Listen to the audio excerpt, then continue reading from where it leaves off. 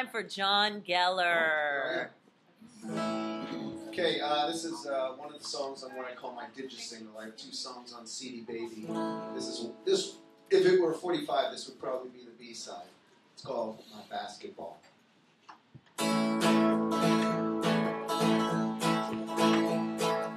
I don't care about nothing at all, as long as I got my basketball. Ain't got no trouble, big or small, because I got my basketball, my basketball, my basketball, yeah.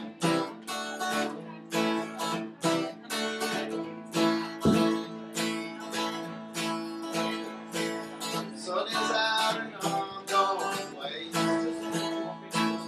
Don't know what else to do today. I'm gonna go and shoot some hoop. Ain't taking no food from nobody today.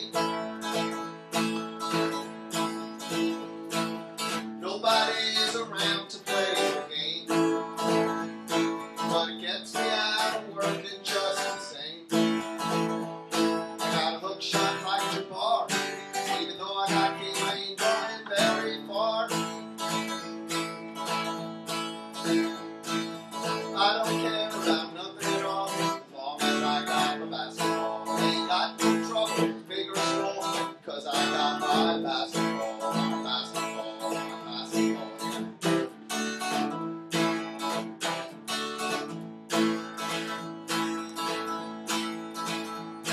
I remember when I was just a boy, I didn't need no candy or no toys. Just let me at that ball. I'm busy, please just hold my calls today. I don't care about nothing at all, as long as I got my basketball. Ain't got no troubles, big or small, because I got my basketball, my basketball, my basketball, yeah.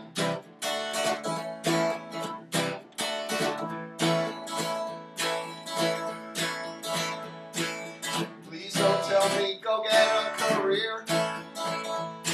I'm happy on this basketball court here. Swish of the ball going through the net. It is a thrill that I haven't seen anywhere yet. I don't care about nothing at all, as long as I got my basketball. Ain't got no troubles, big or small, because I got my basketball, my basketball, my basketball.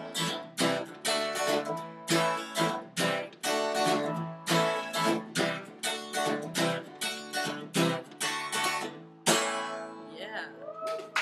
All right, come. All right, come sit down with me. All right, I will. So, John Geller, you're a repeat offender on ReW WhO. Guilty as charged. And did you get your jacket back? Yes, yes, and I'm going to give an early shout out to Bobby Steele because he got it back to me. So thank you, Bobby. You know, you definitely have a story that is a one-time deal that happened on this show, and Yeah. and I'm so happy that it ended. It was like total trauma and total freaking fabulous ending. Yeah. Happily ever after. Yes, and we got to give props also to technology, the video cameras here. Yeah, Otto Shrunken Head saved the day that day. Yeah, no doubt. Do you want to tell the story? Yeah, I was here doing the ReW WhO show, and I left my jacket right over there. Yeah. And somebody thought it was theirs and walked off. They didn't try to steal it. And he was like leaving and said, I can't find my jacket. Right, My jacket. right. Nobody's ever missed an item leaving this show. And somehow Otto Shrunken Head actually has videotape back here. So if you plan on doing anything delinquent or creating a skeleton in your closet, we will find it out. Because we watched the videotape and saw the person who took the jacket. And he actually got his jacket back. Yes. Frank, okay, great. So, John, what's going on in your life? Well, besides your basketball. Well, yeah, that's one of the songs. A little short for basketball. Yeah, well, that song basically was, I used to drive around with my basketball in my car, and every now and then I'd come to a basketball court when I had time and shoot a few baskets. So did you know where they were located? Like, did you know? Yeah, just, in my usual work. I got a friend of mine who, you tell him the street, he'll tell you 5 basketball courts in that vicinity. That's a useful thing. Yeah, well, this guy, he used to play over at West 4th Street. They was Sly Williams. Okay, I never heard that. I mean, I'm from Westchester, so. Yeah, well, West 4th Street and 6th Avenue is the spot for Okay. basketball. Okay. That's like super That's basketball. a very famous spot. Yeah. So you probably have to really know how to play to go out Oh, there. yeah. I would think. Yeah, white boys don't really play that very Yeah. But yeah, so what's going on? Well, that song and the song I did before are finally on CD Baby. So Good I for hope you. everyone, if you like the song, go. And you're selling these. Sorry? You're selling these. I think so. I don't know yet. I haven't checked the sales thing, but You just wait for the check. I'm hoping. Yeah, I got to promote it more. I haven't done enough of that. Yeah, the song I did before when I was here in April, I did a song called "Song for Heather." You know, Yeah, I do. That one's more. Oh yeah, right. That one's more like the A side if it was going to be a 45. This was cute. I like this one. It stays in Yeah. your head. It's got a good riff.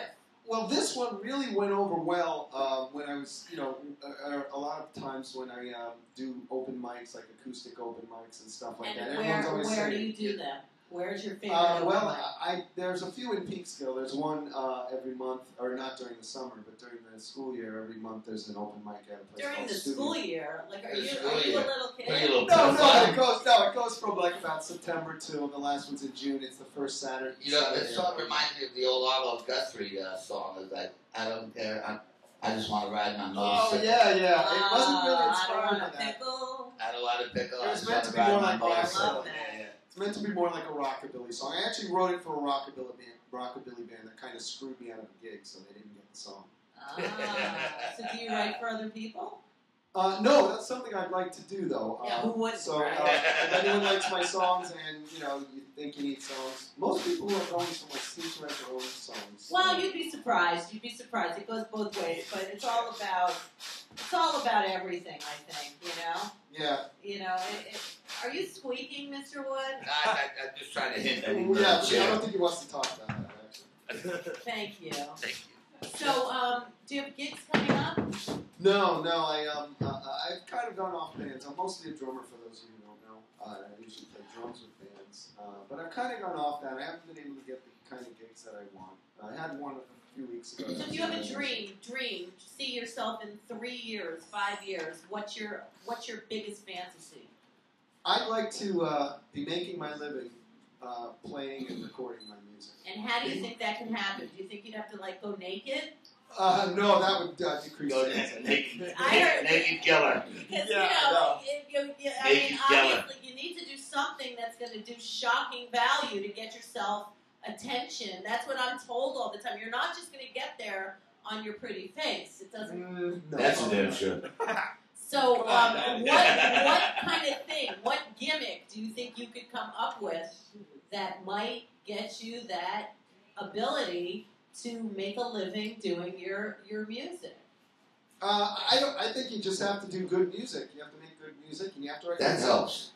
I know you have to have a cool look. I wish it was still like that, but it's You not gotta the step in it. days. You gotta It's not step the in it. days of James Taylor and all those people that used to make it on their music. But it Now starts with the music. it goes back that'll to never change. Gaga. Look, she's the biggest selling musician, or whatever you want to call her, in the past Entertainer. year. And She's she an said on entertainer. Letterman, she started getting attention when she took her clothes off. Mm, So yeah. Well, I'm that just works. wondering. Yeah. Well, that works for I don't girls. know. I don't think it would work that much for him. It worked for the Chili Peppers, didn't it? It might work for him on the west side. Yeah, I don't know. But I'm not that uninhibited or unethical, much to my. Yeah, I know. That's I'm my just kidding with you, disadvantage. kind of, But, sort of. But I'm just trying to think of if you were helping another artist, what kind of gimmick would you suggest they do? Just I don't know, present yourself well. I would say. I mean, your music is fabulous. Thank you. I mean, that's not even the issue. Talent is abundant. Thank you. Everybody, and you including, have amazing songs, incredible talent. But bottom line is, you got to do something a little bit bigger, A little bit more creative. I worked with the Grateful Dead for 15 years. Yeah, but they were from that era. But we didn't give a fuck about whether anybody liked it or not. We just played. We just did what we did. And they toured, and they toured, and they toured, played and toured. That's it. Play and tour and have fun. And like when you're having fun, that's when it'll work. Well, when they make an ice cream after you called Cherry Garcia, you know that you've done Did you something. see the size of him when he died? Yeah, he probably ate a lot of that. He probably ate a lot of it. Like the unlimited supply. He was pretty big even before that. Yeah, he was. Yeah, but you know, that's Jerry. But like I said, it's like, Nike says, just do it. If you start worrying, I've always told a lot of musicians, if you start thinking about doing this and trying to do that, no, concentrate on your music, concentrate on your skills, and just do it and have fun. Well, we all do that. And do it and have fun. Then a lot of people don't have fun. A lot of people stress. And they try and scheme and like, what am I going to do this better? What am I going to do that? Just play the fucking music. Yeah. Also, if you're gonna do a gimmick, you gotta be comfortable with that gimmick. If I come up with a gimmick that I think will work and I'm comfortable with it, I'll certainly. Yeah, you wouldn't look good in a diaper blushing. No, well, I haven't Diaper tried Man did that. Diaper Man did that. And there's a guy in P-Funk. Gary, he passed away last year. Did he? I have interviews with him. He was such The guy in the diaper? Gary, yeah. That's the chair with the stain in it. Oh, No. Oh, good. I wasn't sitting. Yeah. Well, I guess it would be an honor. got to interview him, Diaper Man. He was such a cool man. He's gone about a year. I didn't know that. Yeah, and he wore that diaper so well. Yeah, he did. He was amazing. Yeah. I love that guy. So last That's shout before out. the Anything tense. you need to say, do. Well, shout out. I'll try to do a very quick shout out. The guy who recorded the songs that are on CD Baby, he did the guitar track also, and the bass track did a great job. Frank Anea from Satellite Sound in Mount Kisco, New York. Also, some of my favorite New York punk bands. One I played with and I was with for a long time, and a couple that I discovered recently. I want to say hi to the Bloody Muffs. And, Yay! so you guys know them. And I don't know if you know the Electric Mess, but they're terrific. You should try them. Electric Mess are good. The Electric Mess and I won't say and it. most of all, Tied for Last. Tied for Last. You know it. Oh, yeah, I love know the that. name, too. It is. It's a good one. It's a great name. Yeah. I know. I'll be last. Okay, I'll be Tied for Last. All right. Thank you so much, John Geller. You're welcome. Hey, All Johnny, right. good to We'll see be you. back. Yeah. To see you as a victim of